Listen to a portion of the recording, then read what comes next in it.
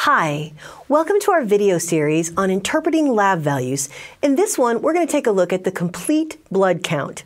Now, we usually shorten that to CBC. So when you see a physician's order, it will say CBC because we shorten everything in healthcare.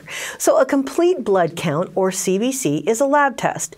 You'll have to get a blood sample from your patient, but it's going to give us a ton of information about the types and numbers of cells in the blood. So you can learn a lot about your patient's health right then and there from when the blood sample is drawn. So let's take a look at what's involved in a CBC. Now we've got a great picture for you there. This tells you kind of the percentages of the cells. Look, that 45% is your packed red blood cells. 1% is the buffy coat, that's your white blood cells and your platelets, and 55% is plasma volume. So that kind of gives you a feel for it. There's three types of cells in the blood. There's red cells, white cells, and platelets. So take a look at that test tube right there. Kind of start to get set in your mind what you have there and what our percentages are, because we talk about white cells, but look what a tiny percentage of an average healthy blood sample they are. 55% of that plasma volume can also change with your dehydration. Looking at the packed red blood cells, when you hang a unit of blood for a patient, that's what you're hanging, because we want to get that oxygen carrying component in the red blood cells, besides adding all that extra volume. Okay, now that we've kind of looked at that, let's go back and take a look at the different types of cells. We've got red cells, white cells, and platelets. Now, the job of the red blood cells, like we said, is to carry oxygen. That's why we want to look closely at another value on a CBC, the H and H, or the hemoglobin and hematocrit. So when you hear someone refer to an H and H, that's what they're talking about, hemoglobin and hematocrit. Now, why we care about that is because hemoglobin is the oxygen-carrying protein in the red blood cells. Now, adult has 4 of those in each red blood cell.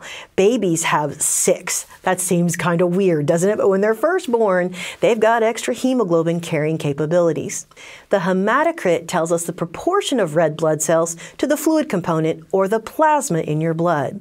So if I have somebody who's bleeding out, their H and H will go lower. So keep that in mind. If I have a patient who's experienced a trauma and they've lost a lot of blood, that H and H will be lower than normal. Okay, so we've looked at the first cells, the red blood cells. We know their job is to carry oxygen. Now the white cells, these are the infection fighters. That's what they do. And the platelets help with blood clotting. And that's a good thing. Remember our trauma patient? Well, we want their blood to be able to clot because we want them to stop the bleeding and the hemorrhaging so we can hang on to their blood volume. So when you're looking at this slide, let's go back and make sure you have it kind of set in your brain before we move forward to look at these in more detail.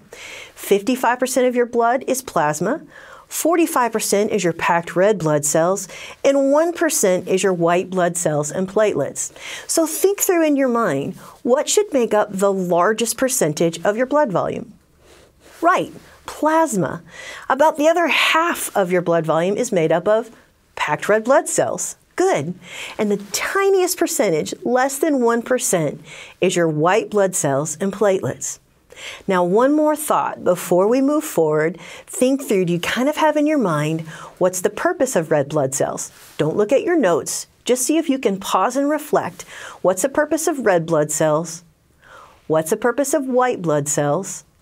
And what's the purpose of platelets? Okay, ready? Let's keep going.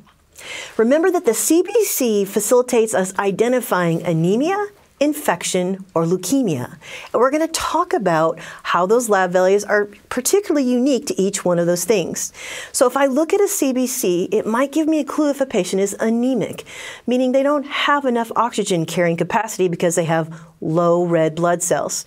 Maybe they have an infection. You're going to see those white cells go like crazy, or a disorder like leukemia.